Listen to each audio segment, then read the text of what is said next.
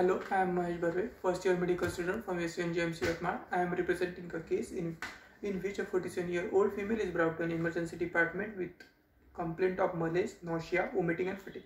A patient released a long history of alcohol abuse for last 10 years, required drinks especially in morning as an eye-opener.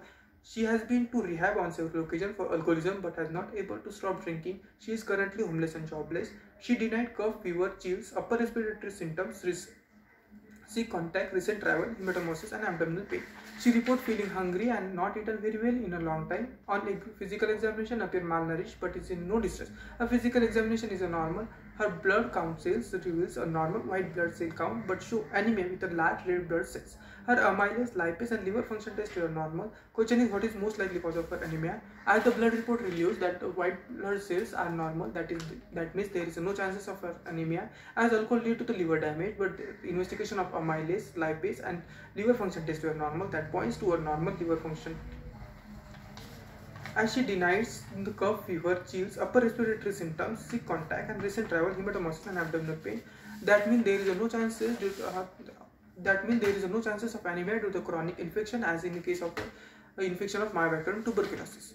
As per her statement, she stated that she started drinking in early morning as an eye-opener. It leads to the damaged stomach cell lining, decreases in secretion of HCl and incentive factor. Incentive factor combined with vitamin B12 and help in absorption of vitamin B12 in erythropoiesis are needed for the maturation of RBCs. Vitamin B12 required for the formation of thymidine pyrophosphate, one of the essential building block of DNA. Lack of vitamin B12 causes abnormal and diminished DNA, consequently failure of nuclear maturation and cell division. So RBC become irregular, large oval instead of biconcave in shape.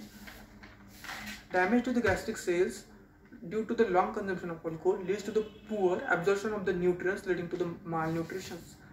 As she is now jobless and homeless, there is a chance of a poor diet which worsens the condition. Treatment. The first aim is to give vitamin B12 and folic acid. Then try to stop her alcohol consumption with a medication like disulfiram, a drug to treat alcoholism. Also lifestyle modification and balanced diet to cope up with the malnutrition. Thank you.